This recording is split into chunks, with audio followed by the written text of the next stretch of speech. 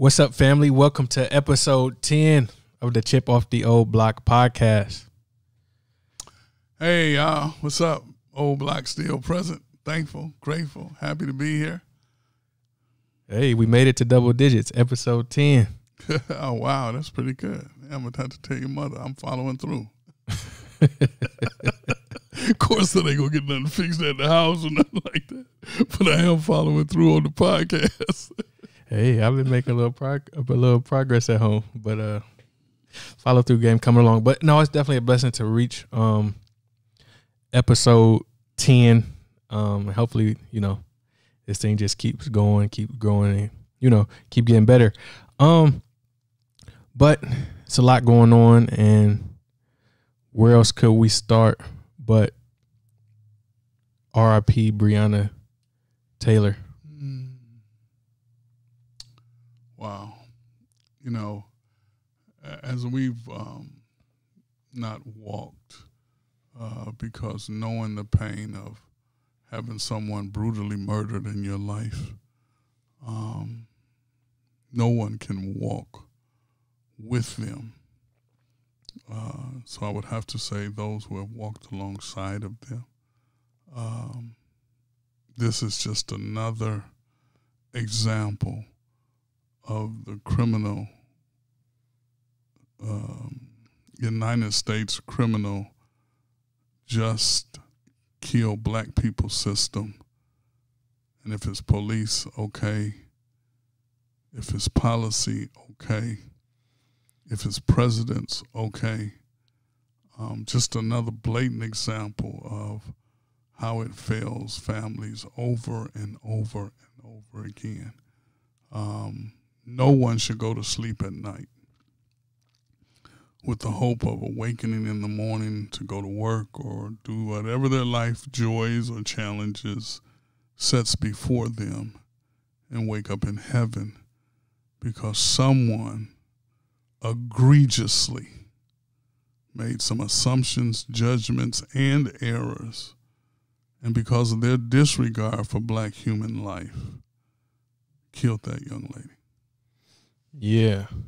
And I mean, that's the sad reality. Like, literally, we are at a place where, and not to make this about myself, but it's just a fact. I'm riding down the street the other day, and the mere sight of a police officer makes you think, like, oh, do I got on my seatbelt? Because if I don't, if I get pulled over for that, it could lead to, death. And, as it relates to, this specific case, as a black man, I'm extremely upset, hurt, angry. And as an American, embarrassed. Totally.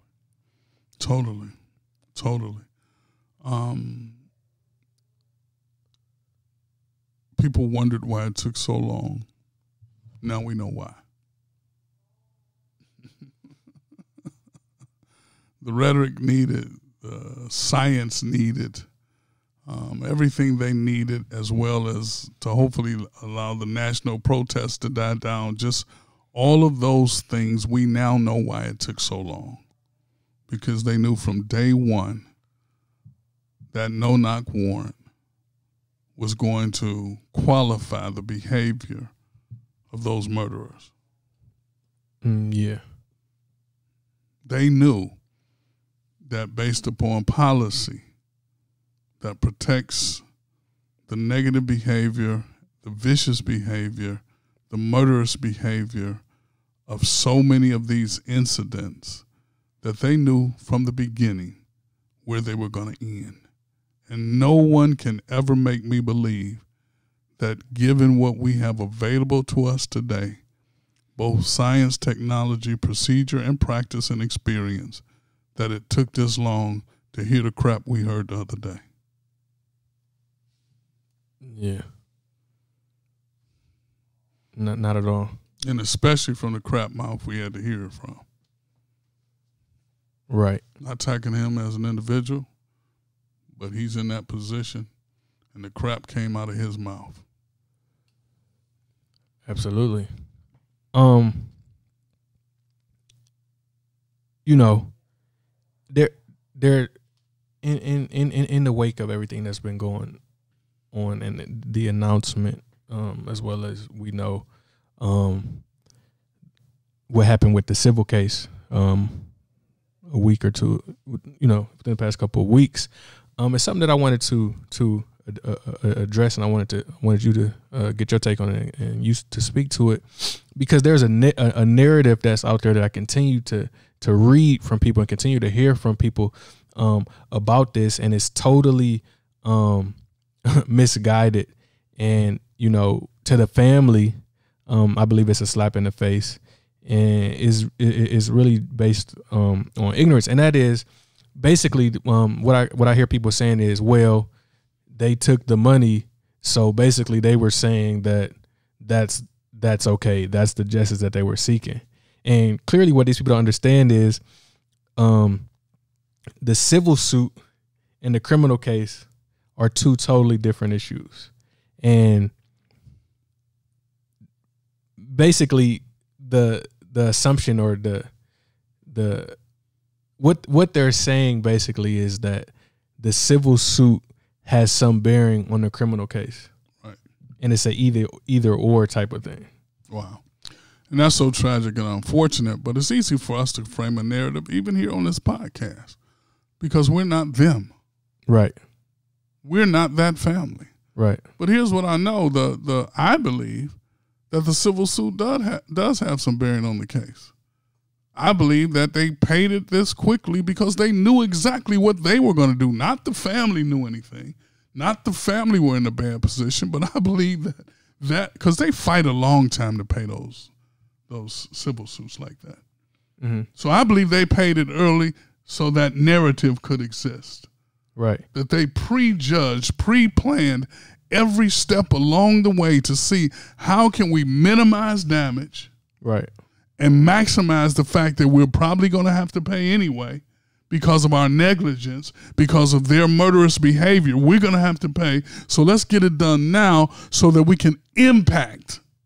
Because for some people, all right, the moment that check was written, wired, or whatever happened, even if it has already been allocated, that then settled it for them. Right. And yeah, I agree. But at the same time, I feel like it's totally irresponsible and disrespectful to make that assumption about the family and to put the blame on them. That's the tragedy of that is, I believe that speaks to the individual jealousy.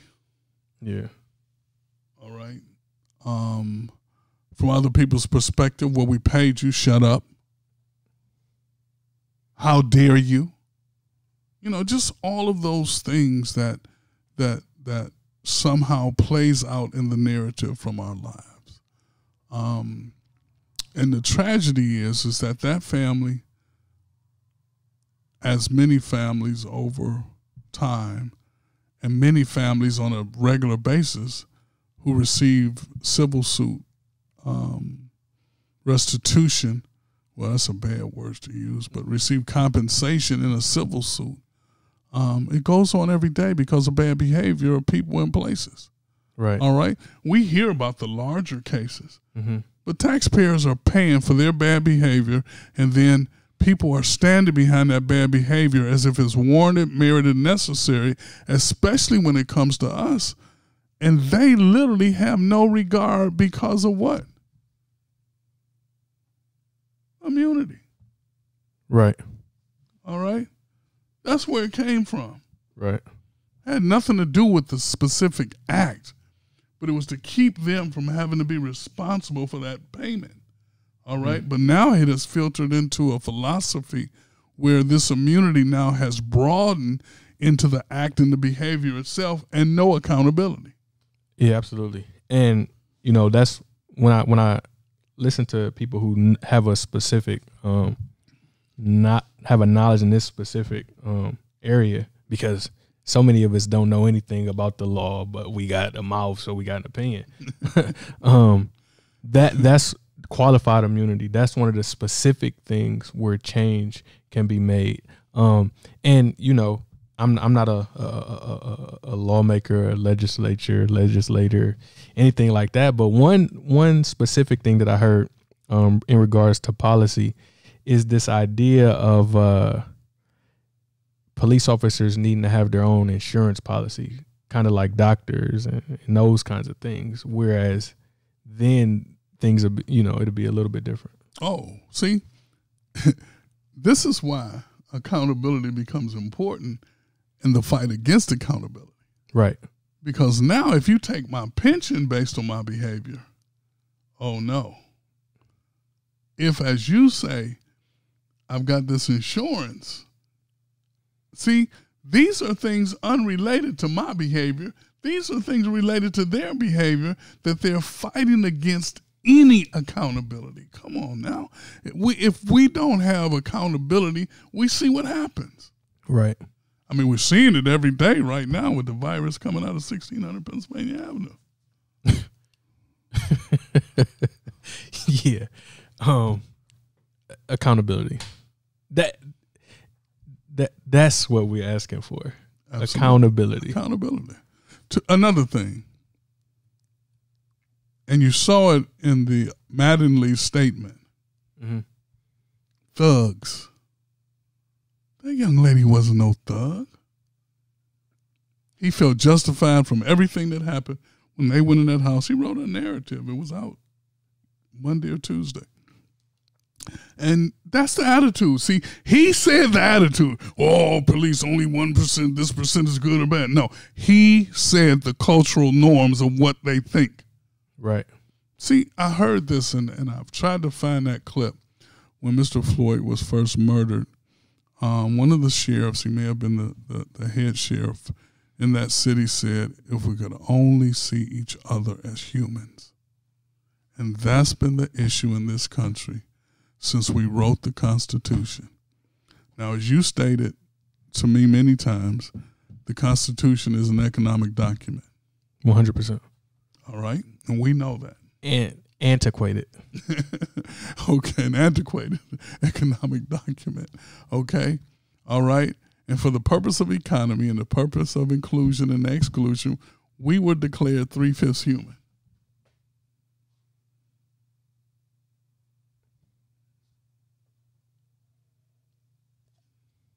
Couldn't own property, couldn't vote, so on and so forth. At least white women, eventually they gained certain rights, but they were not declared. But they had to be married in order to get access to opportunity. Right. Okay?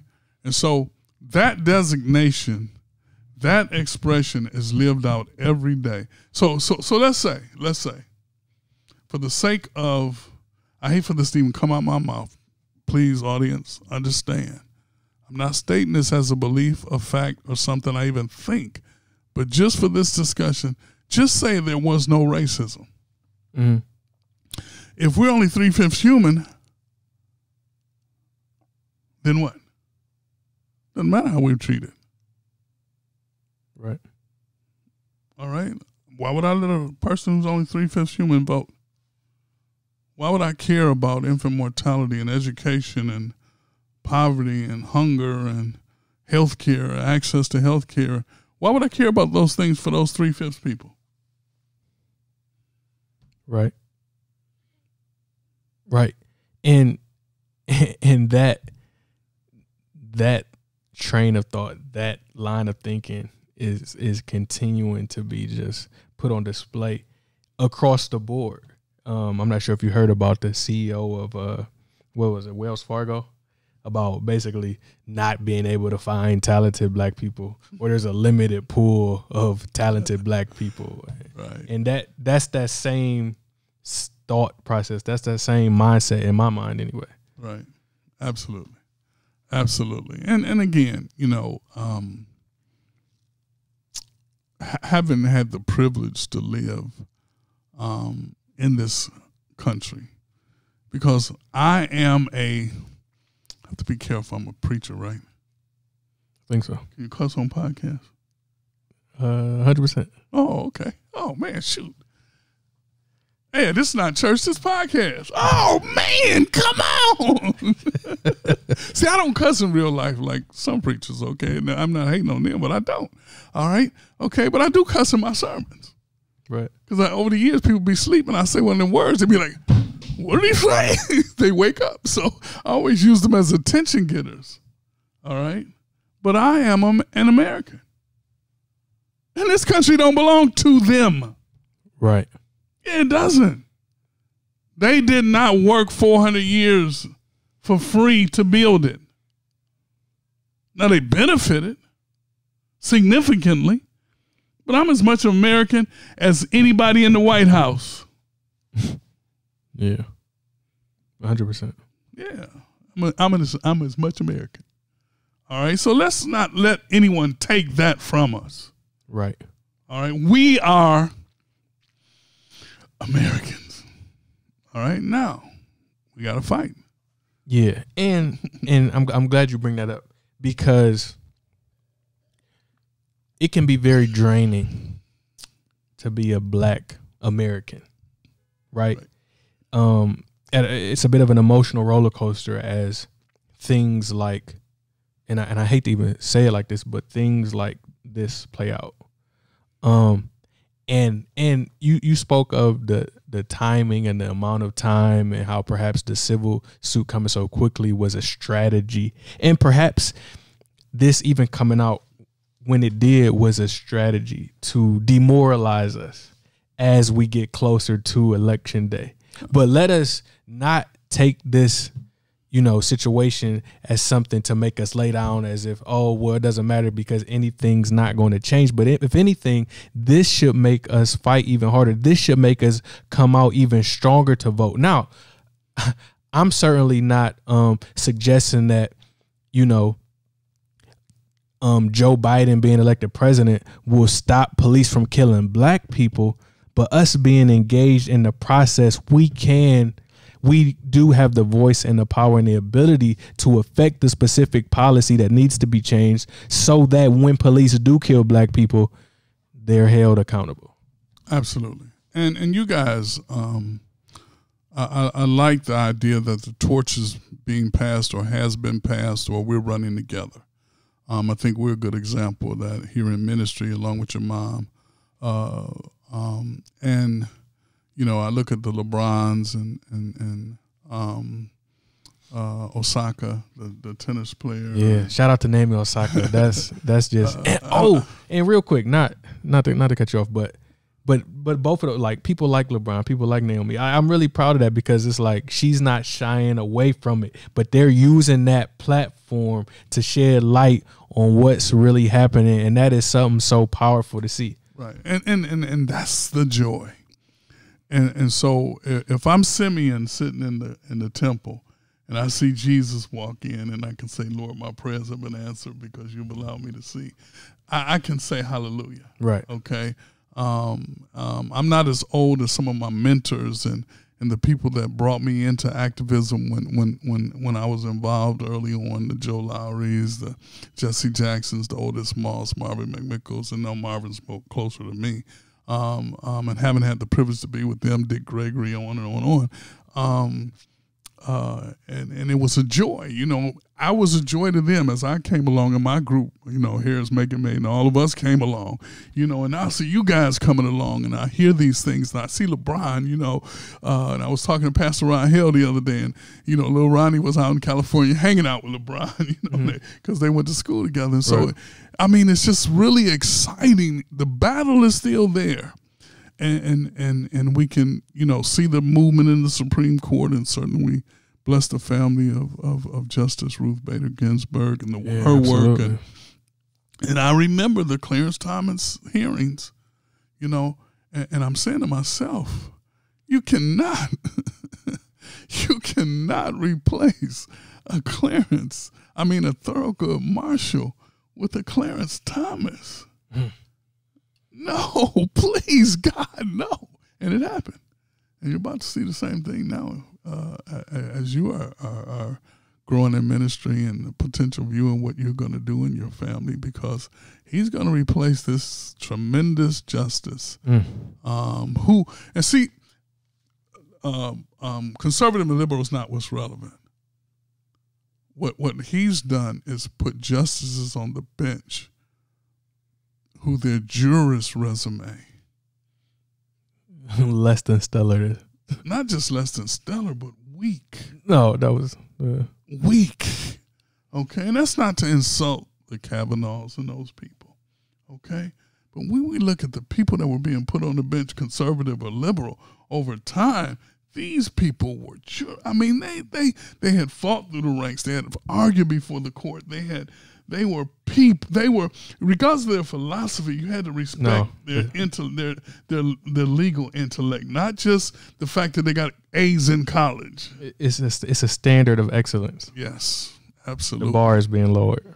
Absolutely. Well, it's the new standard, though. See, that's what happens, though. In certain cases, you'll see now the bar is down here. Whereas the chairman of Wells Fargo, when it comes to one group of people, wants to put the bar up here, which he didn't mean. Right. Yeah, he didn't get that position because of that. Right. Yeah. And I know some stuff about them. It's just not for the podcast. Right. You know, and it was all legal stuff too. I mean, dealing with courts and stuff is some stuff they was doing in early 2000. Right. Yeah. But yeah, definitely RIP to the notorious RBG. Yeah. I laughed and I said, "Oh, yeah, that's right. She was a notorious too."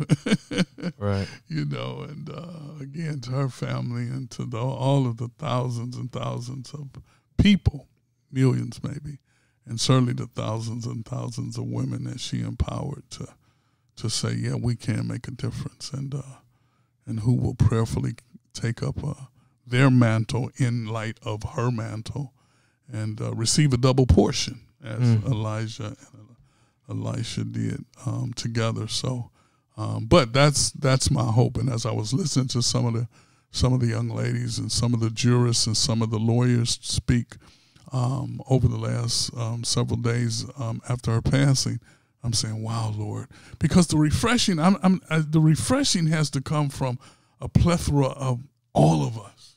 Right. You know, the conservatives are winning now. Well, I don't like it because I don't care for the fact that they only care for life in the womb. Right. Okay? You know, okay, I'm out now. What about me?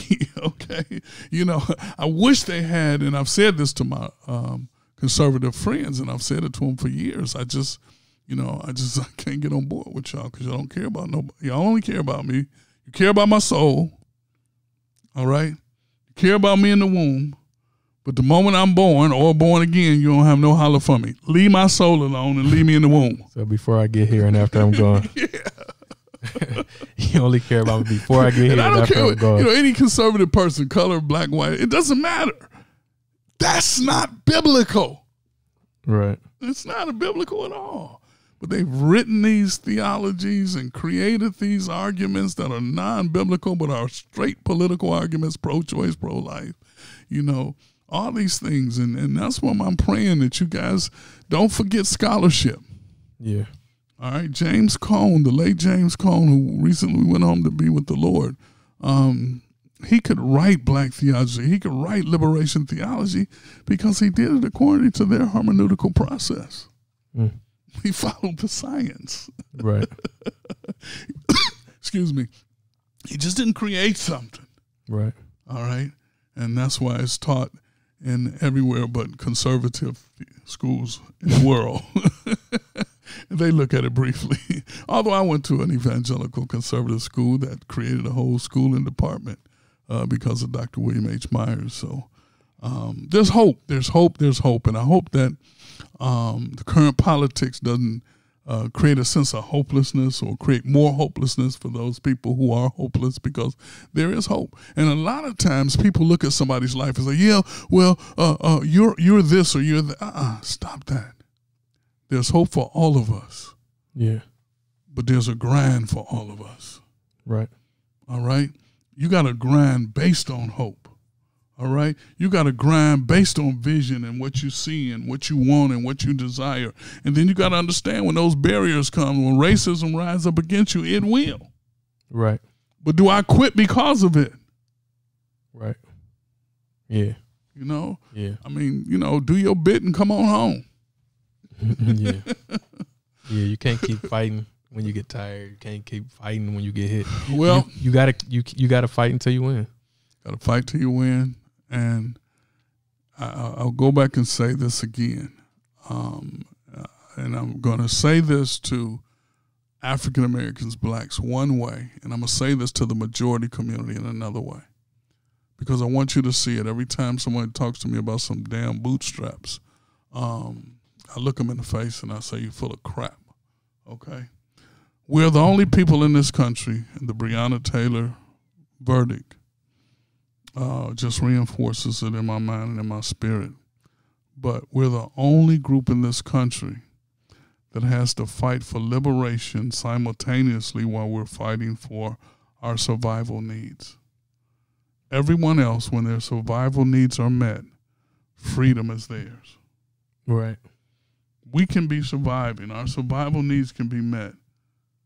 But liberation is not there. See, the Emancipation Proclamation freed, our ancestors constitutionally. Mm-hmm. And then they killed Lincoln. Right. So, I mean, there has never been a time when the liberation of blacks, African Americans, I like to say coloreds and Negroes because of my grandfather and my father, where that liberation was fully actualized. Yeah.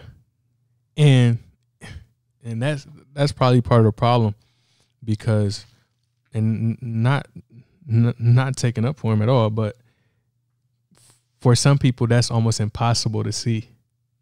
Nah. Hallelujah. No. Based on their perspective. Oh no, I understand. But then if enough of us get to that place. I mean, it's painfully obvious to us. Right. Or maybe it's just the fact that they ignoring it. I don't know. Right. No. I wake up every morning knowing I got to fight for my future, the future of my children and grandchildren, and my great-grandchildren I don't have yet, and their children. I wake up every day knowing that. Right. And that's biblical. Right. And people don't understand that's biblical. Because the scripture is clear that a good man leaves an inheritance to his grandchildren. Mm-hmm. Now, we can think that's just monetary. Mm-hmm. But in our case, it's monetary plus liberation. Right. So I've never had the privilege to lay down at night and not wake up the next day knowing I got to fight for liberation. Right. I've never had that privilege. Yeah. All right. And for the people who don't understand or don't know or aren't interested, that's their right. But those of us who understand and know, we're that army. Yeah. Well, it's because the American way. The American way is just self. As long as I'm good, then it's all good. Well, I mean, wow. It's amazing because one of our family members passed this morning, Michael Dean-L., my brother. And his brother and I were sitting there, and because your Uncle Jimmy passed. And we just went straight back to our childhood. I mean, straight back, and because we lived a street apart in elementary and middle school. And we were just talking, and, there was no such thing as homelessness because everybody took somebody in. Right. And so he had taken his daughter when she graduated from college to Nigeria, Egypt, several places over in Africa. And he was in this one place because he's an architect, an engineer. And it was this one place where he was, and they didn't really build out the top of the house, he said. And so he was like, after he saw several houses like that, he had somebody say, wait a minute, why don't you guys finish the top of the house and seal it? Right. And they said, that's for family. Mm. If family comes up, we build another level. Wow. Different mindset. And I know our family because I used to call Daddy and Mommy the Overground Railroad. And the amount of people who came to live with us, we were just family. Yeah, I mean, we've been the same way, right? We're just family, you know, and I always say this is that the more American we become. I used to say this because now I see it differently. I used to say the more American we become, the less black we are. But now when I look today at the culture of America, we have had a significant impact on the culture of America. Oh, man. Fashion, music, entertainment, the way I'm listening to a group of Caucasian female people talking. They were educators or whatever. And I'm hearing stuff to come out of our mouth, and I'm like, wait a minute, you don't say that kind of stuff. Oh, man, I'm trying to tell you, the hip-hop culture alone is vastly the most influential thing. Yeah, and it was always like that with our music, always. But I mean, no, far beyond. I'm saying the whole impact of it and the imprint of it. And they'll profit off of it. They'll exploit it. But deep down inside, they hate it. Well, they hate the person, too. Right.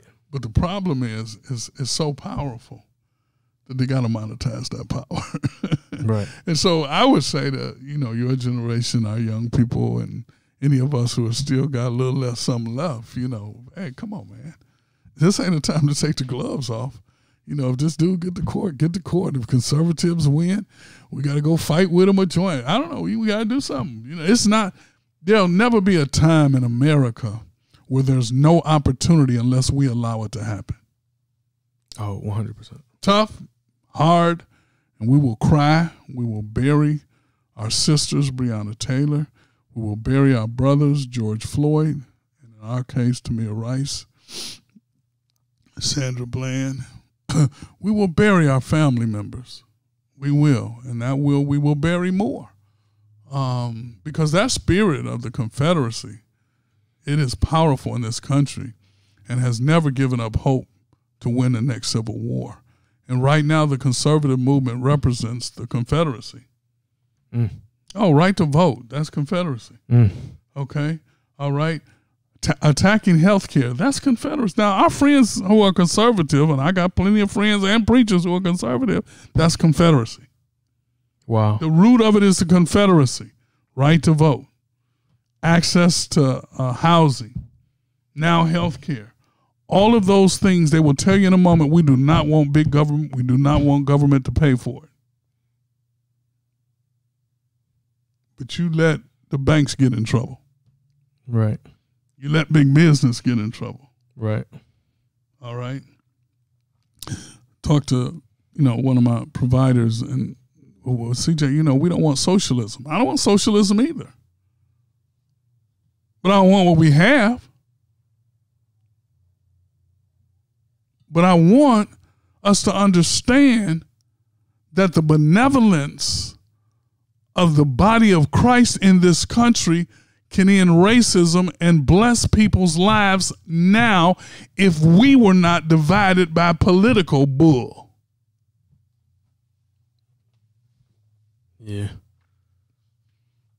The body of American Christianity, historically, from the Ku Klux Klan before until now, is the biggest reason why racism is alive. We will stand when this is over in stadiums and cry about reconciliation while we still hurt, kill, and maim each other politically with policy. Wow. That's crazy.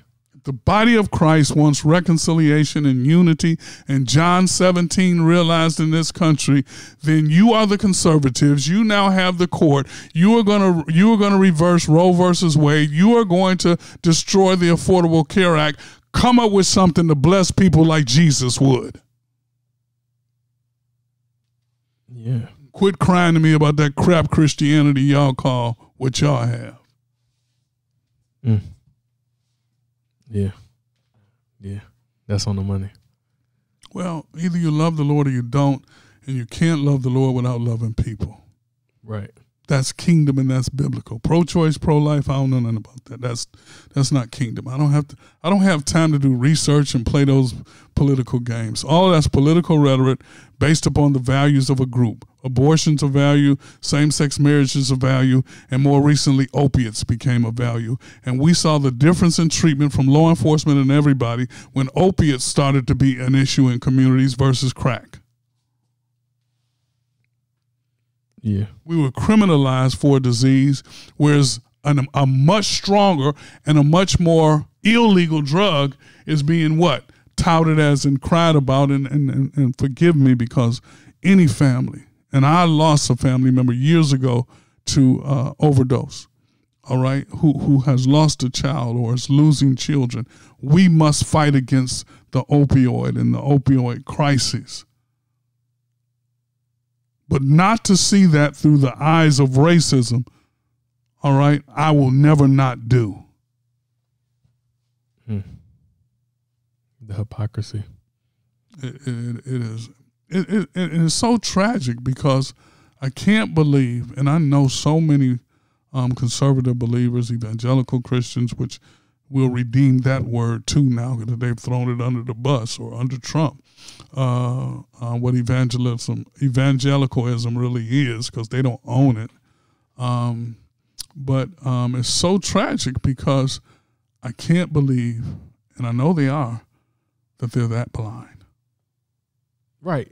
That's what I was saying. Yeah. And unfortunately, you had a blind leading the blind. And great seminaries, great theologians, blind leading the blind. Because if those three issues are the only biblical issues that's important to God, I don't know that God. Yeah, me neither. And I know Jesus Christ, and I know Jehovah the Father. Yeah. And I've been filled with the Holy Ghost, and I do speak in tongues. Whether they like it or not. And I've earned a couple master's degrees and a doctorate degree from an evangelical seminary. Yeah, I mean, at the end of the day, it's real simple. How do you treat people? It's never been complex for me. All right, I mean, I learned all this stuff you were supposed to learn because I want to be a good example to young people. I didn't want people to question me because of how I came into Christianity and how I came into the ministry, because I didn't come from the pew. I came from some other place. But so, you know, and my pastor was highly educated, Morehouse, Oberlin Divinity School, went to school with Dr. Gardner Taylor, was one of our, greatest preachers in America, let alone just being a great African-American preachers. And so I was just always so humbled by his intellect and by just how much he knew and how brilliant he was, that it challenged me that, hey, I got to study. It was really funny because, I spent the first 10 or 15 years of my ministry, 20 years, just in school and studying, and I didn't participate in because I wasn't there for y'all. But, because I was just determined. I never wanted to be it was funny when I came along, because if you were a scholar or intellect, you weren't a nerd in our community, but you got beat up. Okay. So I had to be, balance that thing. And so sports became my balancing act. Right. So I didn't have to be called, even though I took chemistry, calculus, and all the classes. Me and Myron, A. Myron. Of course, Frank got A's. I don't know what me and Myron got. Yeah, but I mean, how powerful is it if you're the best on the field and in the classroom? Just everywhere you go, you're the one. That's where I tried to get you, all right? Because that was my later revelation, was that, wait a minute, what my mother was trying to get me to do, which would be the academic person, okay? Oh, no. That was one thing. I may not have done all my homework, but in that classroom, everybody knew, like, oh, no, CJ, no. Charles, he knows what's going on. Yeah, well, I've always admired that about you, because you were a scholar athlete. I remember Rich Rodriguez sitting in our living room before they offered you from West Virginia, and it was really funny because, he didn't understand he was being stereotypical, and I didn't get insulted behind it, but he said, well, Pastor, all we got to do is get him through the clearinghouse. Like, get him through the clearinghouse. You don't know my son. Yeah. But I mean, it comes from just kind of a grooming early on, things like the REACH program. Yeah. And those kind of things. I mean, I don't know. I guess we just come from a place where excellence is expected in a sense. Right. And, that's why it's like, that's the kind of thing that I like to preach to young people. Yeah. Like excellence. Like, we had a saying one year at Kent, A players must get A's. And I feel like, oh yes, that's right on the money. Because whatever it is that is your level of achievement, we can't accept anything lower. Absolutely. So if you're a B student, that means you get a B every time. If you're an A student, you get an A every time. But whatever it is, like, there's no room for less than, but excellence, maximizing what it is that you have and who it is that you are is essential. Right. And I love that about all of y'all, because all of you guys have been extremely good students and graduated from college. And so that, as a parent, that gives me great pride. I'd like to think I had a little to do with it. I know your mama had the most, but don't tell her I said that. Audience, don't be, oh man, she gonna be listening to the podcast anyway. Hey, baby, you had a lot to do with it, but and see, my parents, and see, that's the difference. My granddad, born in 1898, didn't have a chance to go to school up until about the 2nd or 3rd grade. I never knew that. Because he helped me with my homework when I was a kid. I mean, he did everything, but he taught himself how to read. Right. And he was determined that his kids got to go to college. So Anida and your grandmother got to go to college. Right. All right. Then they were determined to put that in us, And so my grandmother would argue with you, and she was born like 1903 or 4. Hey, listen, I went to Spelman before the fire.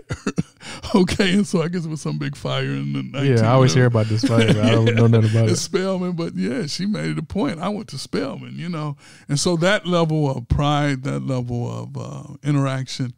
And so today that becomes a part of the battle because the young person, the child who doesn't have that in their house, and that's not condemning or putting down their family, then that's where the church comes in.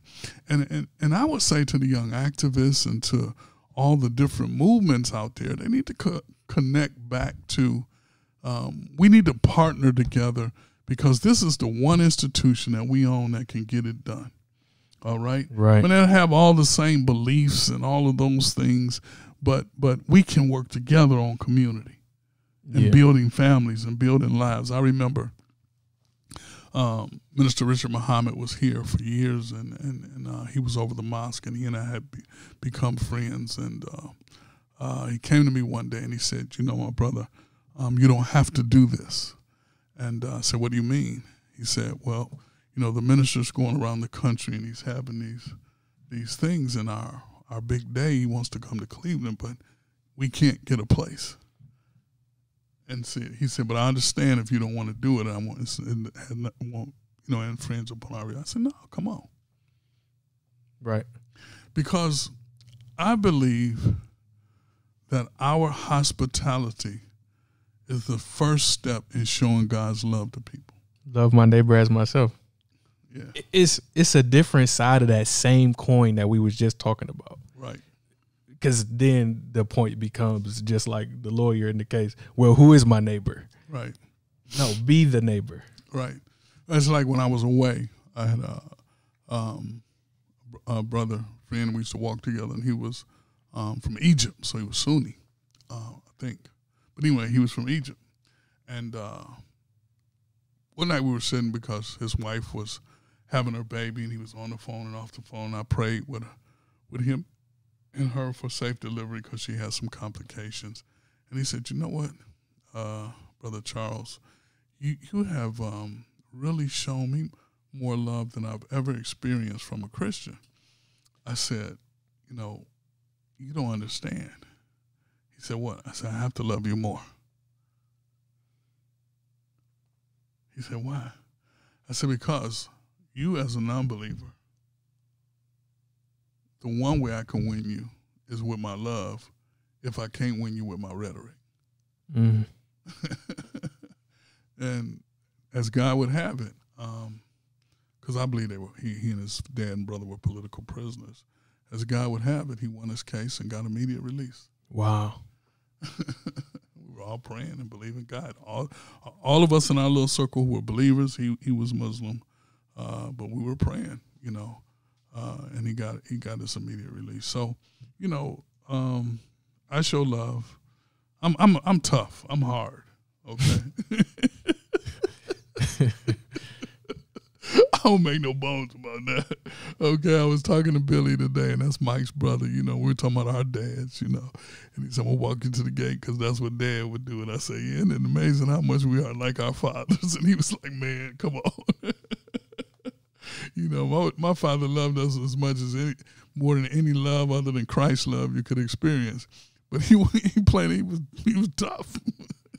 Right. And I guess, that's that part of me. But my mom balanced it out, and that was the good thing, because she never let him be too tough or too hard. And so she was the balance in the house. So we had both ends of the spectrum, But I laugh because toward the end of his life, and as we, both men now talking, we share different stuff. He would laugh at the stuff I would ask him about, and I remember our last conversation because that Sunday, I think Ma had gone to the convention. I don't know if I went, or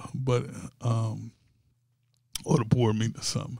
And so we were sitting there talking, and I had bought that Forerunner. Okay, yeah. And I never bought a truck before. Mm-hmm. And, he had the vans and stuff.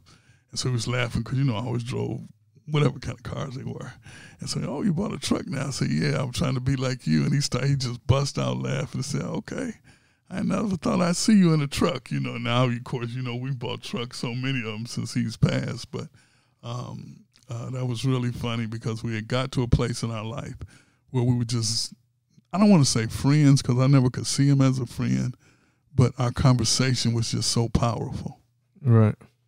And then after he passed, it became more powerful and more valuable because he had gone on to be with the Lord. So, yeah.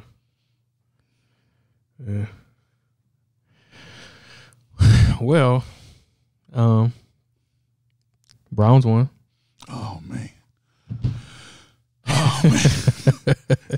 You know what? I was thinking the other day because week 1 to week 2 was so drastic. I compare being a Browns fan to being a golfer. It's like you're so hopeful when you wake up in the morning. You're like, "I'm going golfing today." You get that first tee. You're full of so much hope, so much expectation. This is going to be the day. And then you get out there. But then every time something happens that'll keep you coming back. Well, I've been a Browns fan all my life, and it was exciting to see that game and the game plan. Because I'm hard on everybody because I don't want Baker Mayfield to turn out to be Mike Phipps. Okay, we stuck with somebody for a long period of time, and we're always on the brink, but we never get there because that year, I think it was 72 when Miami went undefeated. The team that should have beat them, and it's in the history, was the Cleveland Browns. Right. And what lost the game for us was the quarterback, Mike Phipps, 5 interceptions. Wow. Yeah, one was tipped, but he threw the other 4 to them. And plus we had traded Paul Warfield to get that chump. I mean, Mr. Phipps, forgive me. Hold on. Two Miami. Yeah. I don't want to make the rest of the comments. They ain't never heard of no Bob Greasy till Paul Warfield went down there. Of course, people will argue with me, but Michigan, come on. But anyhow. Somebody just released, not to change the subject, somebody just released a list of all the best college football teams in each state. They had Ohio State and Michigan. No, but it was great to see them win, and hopefully, we can start to build some momentum. You know what I'm saying? And Baker Mayfield looked really good. He looked really good. He was on money. He was on point. And so maybe it was a coaching challenge or system challenge. It's still a new system. I'm not looking for us to be in the Super Bowl this year, and if we get there, hallelujah. But I got 3 elders who are Pittsburgh fans. So they didn't look bad at all. Oh no, they look too good. I thought Roethlisberger was over with. I said, who is that dude? Well, you know, see, and growing up in my house, given that your grandfather and that entire paternal side of our family was Pennsylvania and Pittsburgh. Man, from Pennsylvania. Okay, and I mean, no, they Pittsburgh. Okay, and then your grandmother, and because mommy was into football. Okay, yeah, so your grandmother was straight Cleveland Browns. Okay, Wow. and so those battles in our house. So I was a kid that grew up with a parent on both sides. I never realized that commercial was true. Yeah, it was true. and so I never hated the Steelers like most Browns fans, you know, because late Johnny Moore and Greg is still alive, works for the court. But, you know, he actually started the doggone dog pound with some other brothers before they formalized the dog pound. Right. And so we went to Pittsburgh to the game. And you could come out, your car would be totally demolished back then. This the 70s, okay? All right. And it was really funny because when we went to the game, I think I had something from Pittsburgh. I don't know. I might have had something. I don't know. But they didn't bother our car. Yeah, that rivalry. So, you know, Naturally Ran us got a wager. So if Pittsburgh win, I got to wear Rothenberger being jersey. Hold on, the first game or the series? No, the next game. Oh, we played them this week? No, we play them on October 18th, I think. Oh. So I got to wear the Benz jersey, and if we win, then he got to wear the Baker Mayfield jersey. So oh, yeah, that'd be good. I got to spring for a jersey. The whole day? I don't know. We're just going to take some pictures. But I'm going to send the pictures out to the church. Yeah, that'd be good. Yeah, no, man, it was a great win. We're not gonna go crazy and get too high, but it was good to see OBJ get off, and I want to kill that narrative in the media. We do not need to get rid of him. Not at all. That's again, I'm gonna say it whether you like it or not. Race. Yeah. All right, because I like all these young races. I just like what these young people are doing in all the sports, whether it's Naomi Osaka. I mean, it is just powerful to see them say, hey, I play this game. I play it well, but this is who I am. Because in the past, you had to dummy down who you were. You had to conform to some Caucasian model or their perception of a model or their perception of your behavior. You just couldn't be yourself. Yeah. All that's gone. That's gone. Because these owners, they want money more than they want culture. Yeah, 100%. And especially now because of the movement, that's even opened it up even more. And then the activities of LeBron and some of the other sports, the NFL. I mean, just to hear some of the music and some of the statements being made, that's why when people say nothing has changed, they don't understand. You know, you got to see this thing for 50 or 60 years and know where we've been and how it was. I mean, when Jim Brown and Muhammad Ali and them came together to form the Economic Union, can you imagine today athletes coming together to form something like that with the wealth that they can garner? Well, now you're talking about real power, because when you have the economics to go behind your politics, that's where real change occurs, as we all know. Absolutely, and that's been the power of the conservative movement, well-funded, well-financed, and strategic in their move about this country to make states red. Right. So on one hand, it's like you don't gotta like it, but you could take some pages from the book. No, they took the pages from our book. Or I'm saying at this point in time. Yeah, without a doubt, they watched that civil rights movement and how that thing worked. Their churches weren't involved like that. Yeah. Yeah. Yeah, they watched it and they learned, and they learned well. You know, and that, I'm not angry at anyone. It's just that someone who's kind of been worked with both groups politically and religiously, you know, it's just always been hard for me to understand how they couldn't get it, knowing they had the power to make the biggest difference, because they're more monolithic than the Liberal Party, which is so diverse. It's much harder for them to be unified. Yeah. Their biggest strength is diversity, but it's also the biggest crack in their armor. Yeah, I was watching a episode of Marlon on Netflix, And it was crazy because their son was in this like advertising campaign for this major like sports company. But then they didn't know what the ad was going to be.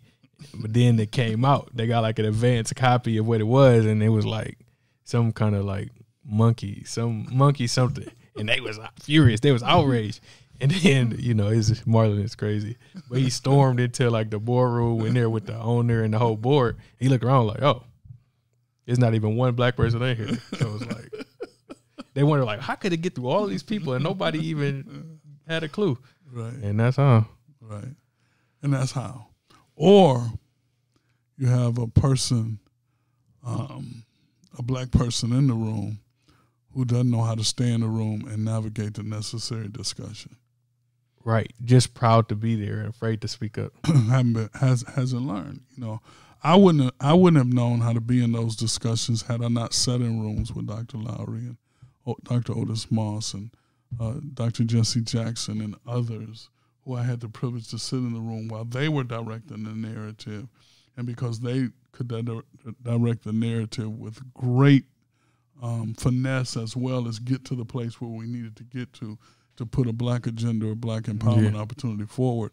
And that's a skill that everybody doesn't possess. And you have to really be careful that you don't allow the fact that you're led in the room to become your only goal. Yeah. Well, I've had the benefit of sitting in certain rooms with you guys, some of your contemporaries. So that's been a blessing. And it makes a difference. You know, I didn't have a father who was a pastor, so I was there by the benevolence and grace of these men and women of God, as well as the fact that Mount Sinai was significant enough to get me in places because of my predecessor, Dr. Hill, ultimately his dad, our pastor emeritus, David Weldon Hill. So because of their family, our family is benefiting. Yeah.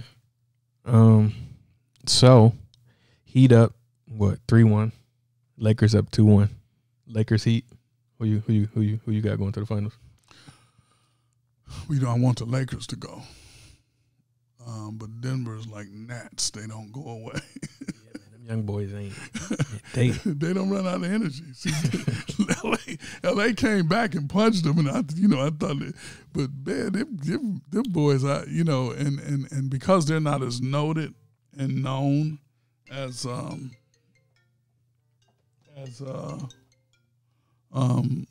Lakers, and but I hope the Heat wins. I liked a lot of young guys on Boston, but Boston been one of my. Yeah, it's just a historical. Yeah, right. That's historical. None against Boston per se, but historically because of the Laker battles. Back when I was with the Lakers when we didn't make the playoffs. Yeah. So yeah, I hope it's the Lakers and the Heat. That would be a good one for LeBron to have to beat his former team that he got 2 chips with. Yeah. I definitely hope to see them win. Yeah, that would be great. And Cleveland baseball. Can't say that other word, their name. They need to fix that. But Cleveland baseball advanced to the playoffs. So we're in the playoffs. I think all 3 games, because this is the wild card or whatever, I think all 3 games are in the same stadium. Yeah. Definitely interested. Well, I don't think there's a home field advantage because of the lack of fans, but it's still played in their stadium. Yeah. That's pretty cool. Yeah. Yep. Well, I think. Oh, hold on. One more thing. I just want to say this. Obviously, it's still Corona season, and we got to be cautious. But I think we reached a point where companies can stop exploiting or using COVID as an excuse to mask their ineptitude. I don't know. Folks sleeping at home instead of working at home. Yeah. Everybody's still using coronavirus as the excuse. We ordered the table, your mom and I, and so the lady was giving us a delivery date or something, and she was sharing some things with us. And as we were walking, and I said, "Wow," and she said, "What do you mean?" I said, "You haven't used the Corona yet." Yeah. And she said, "I'll come back to that in the end after we finish the deal." it's scheduled for a certain time, but due to the corona, we have to tell you that it may not happen. I'm like, wow. And I've just it has been hard to navigate these systems, Earlier on, there were some legitimate Well, I think people were actually trying early on because they wanted to make sure that the company was going to be here, my job was going to be secure. Not everybody's kind of like, I'm cool. Yeah. Because I've had some clashes and, and again, you have needs. You have things we got to get. We got things we're doing. We're trying to move forward on some things. And you can't, I actually had a package come today, so it came rather quickly. So I'm pretty happy. Yeah. That's all I got. Did you hear that the Pentagon spent $1 billion that was meant for coronavirus on body armor and jet engines? Listen.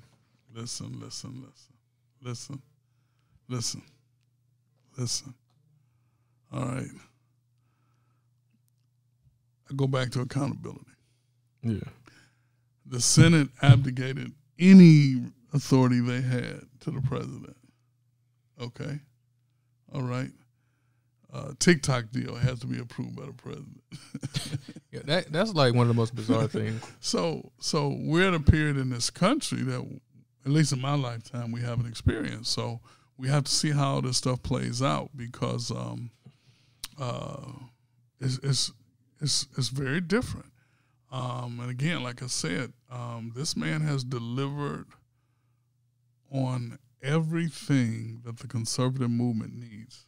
The court, lower taxes, and as soon as the court's in session and or if they don't rule by November 10th on Affordable Care Act, it's gone. Okay? And ultimately, the restructuring of voting will happen because the 213 Amendment obliterated voting. All right, the Voting Rights Act that was passed in 65. Yeah, I think. Okay, that's been under attack ever since, and it has to be amended every so many years. It still got to be approved. Okay, right. And that's why the Johnny Lewis Voter Rights Act would restore everything. So if this president wants to stand up and say he did the most for black people, Mitch McConnell has abdicated his authority to him, is sitting on his desk just telling Mitch, approve it. And if they approve it, that restores our voting rights fully, and they're less under siege. Now, you're going to have still. But if he doesn't, now that you've got the court, and you got some states where folk are crazy, they got some crazy folk winning these elections. So what's the ramifications? Oh, come on. Eventually, all right, just think about it. Some places your employment checks your credit score. Right. What's the purpose of a credit score? Yeah, matter of fact, out of college, I was about to get this. Yeah. So the ramifications, and I don't even want to speak anything into existence and be prophetic, but they're significant as far as voting. That's one of the things been under attack.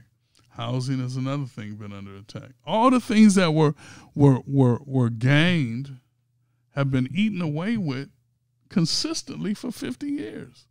So now with the only thing protecting us was the court, and they began to rule differently 20 years ago.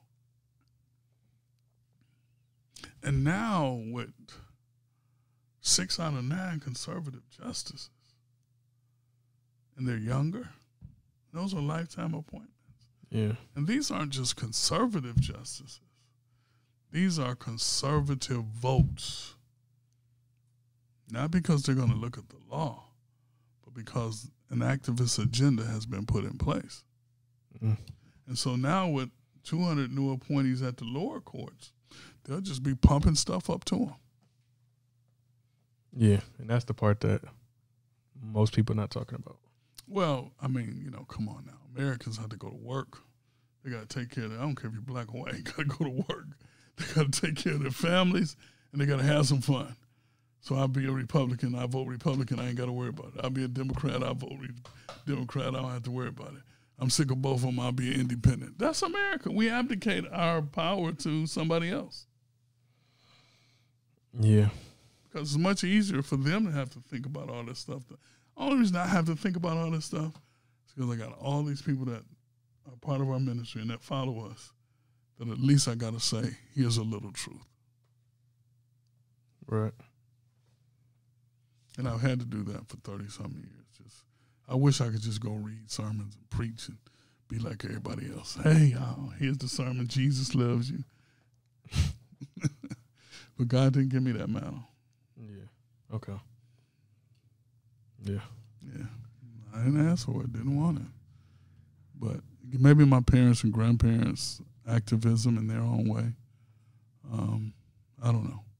My pastor, the people around me who were my role models.